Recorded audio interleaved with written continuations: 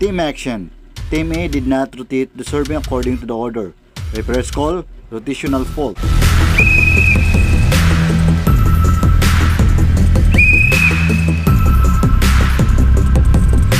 Player action. Player A catch and hold the ball while in play. Referee's call, catch.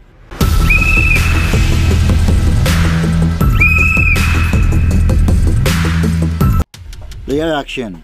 Player B hits the ball twice in a succession. Referee's call, double contacts.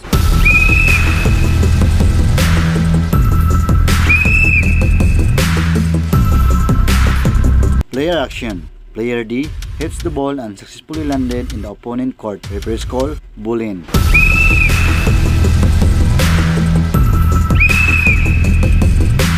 Player action.